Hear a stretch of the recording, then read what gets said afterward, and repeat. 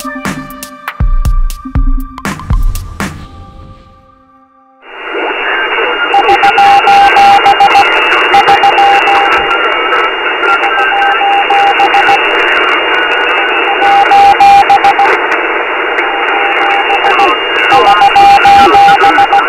we could hear the unmistakable sound of a Morse code SOS message fading in and out of the interference, a ship in imminent distress and danger, and the possibility of other ships and search organisations hearing the message and racing to give assistance.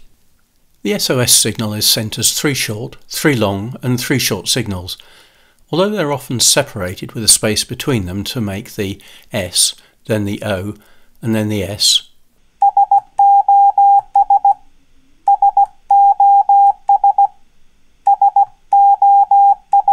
This is not the way they should be sent. They should be sent as one character.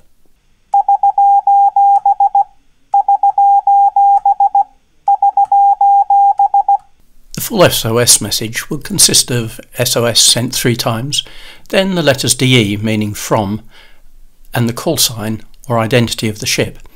The location and other details of the emergency, such as whether it was on fire or sinking or whatever, would then be sent. Originally, the famous SOS signal actually came from Germany, being adopted as their distress message to be used from the 1st of April 1905, and then ultimately it was used internationally from the 1st of July 1908. However, its adoption was not immediate.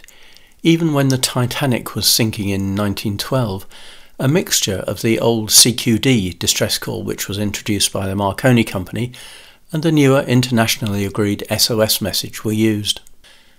Although the SOS signal should be sent as a single character, the mnemonic SOS was soon adopted to help it to be remembered. Interestingly, SOS doesn't stand for anything, although many people thought it might mean save our ship or save our souls.